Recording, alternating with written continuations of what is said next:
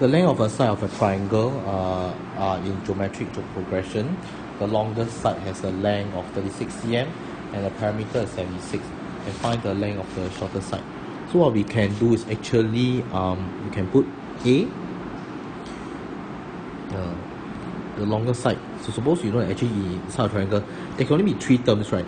So if they are in geometric progression, what we can do is we can actually list out these 3 terms as maybe one of the sides A, the other side can be AR, the last term can be AR square. The longest side has a length of 36 cm.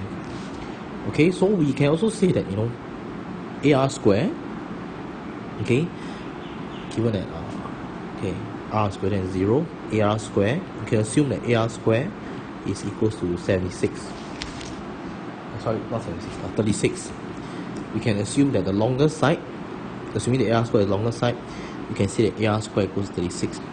And we can also assume that the parameter is 76, so A plus AR plus AR square is equals to 76. Right, this is equation 1, and you can also sub equation 1 into 2, and we can say that, you know, if we sub 1 into 2, right, we just have A plus AR, and AR square is 36, so we have 36 equals AR square plus 76 equals 76, and then A plus AR is just equals to 40. This means that A bracket 1 plus R is equals to 40. And yeah, what do we do from here? Okay, so maybe you can call this equation 3. Alright, next, how do we find the length of the shorter? Meaning, how do we find what is A?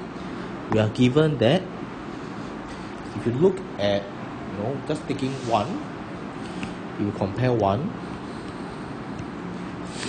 then you actually compare 3, right? It is possible that if you use equation 1, equation 3, you can actually make your A disappear.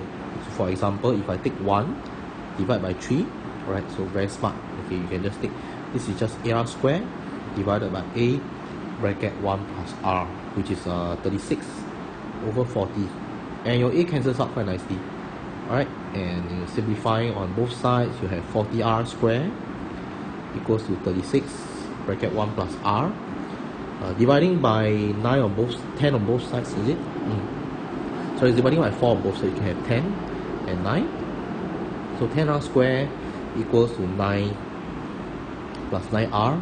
10R square minus 9R minus 9 is equals to 0. And factorizing this, you will get 5R plus 3. 2R minus 3 equals to 0. Now what does that mean? So R could be equals to 3 over 2, or R can be equals to negative 3 over 5. Alright, but remember, our R is a common ratio, so it has got to be positive. Alright, remember, R has got to be positive. Okay, because in this case, your R, right, we are referring to the side of a triangle. Your R has to be positive, right? And observe, right, all the R has to be positive. Because if R is negative, so what does it say? So it will be given.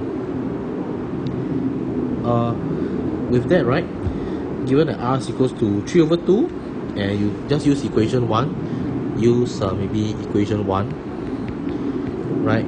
R is equals to 3 over 2, and you know that you just sub maybe AR square, which is equals to 36, and A 3 over 2 square is equals to 36. This means that A bracket 9 over 4 is equals to 36, and therefore A should be equals to 16. Right, so therefore length of shorter side is equals to 16 cm.